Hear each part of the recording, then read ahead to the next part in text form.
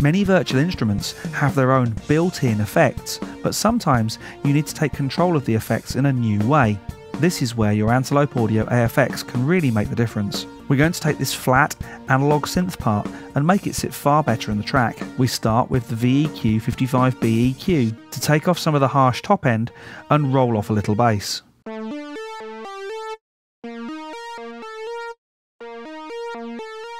Now let's add the V12 chorus to give this part some stereo interest and a bit of movement, but not too much. We don't want to pull attention from the lead vocal.